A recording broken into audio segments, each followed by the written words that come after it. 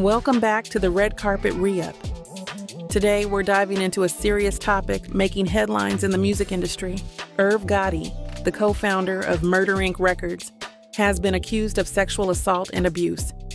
If you're new here, don't forget to hit that like button, share, and subscribe for more exclusive content. Let's get started. On July 11th, an anonymous woman filed a lawsuit in Miami against Irv Gotti, alleging that he raped and abused her over a 2-year period from 2020 to 2022. According to the complaint obtained by People, the plaintiff met Gotti at a poker game through a mutual friend in 2020. Shortly after their initial meeting, Gotti invited the woman on a vacation to St. Martin.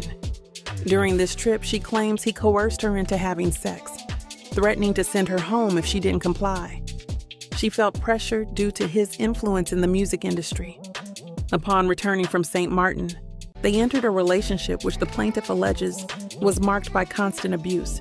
In January 2022, she alleges Gotti forced her to perform oral sex in a hotel elevator in Miami. Later that year, another incident occurred in the back of an Uber in Atlanta. The plaintiff claims these abuses caused severe emotional and psychological harm, leading to her being committed to a psychiatric ward.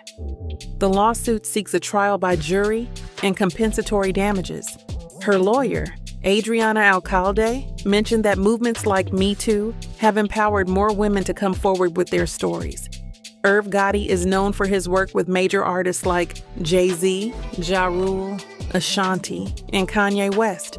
However, as of now, a representative for Gotti could not be reached for comment. This case highlights the importance of listening to and supporting survivors of abuse. We'll keep you updated as more details emerge. What are your thoughts on this case? Let us know in the comments below. Thanks for watching.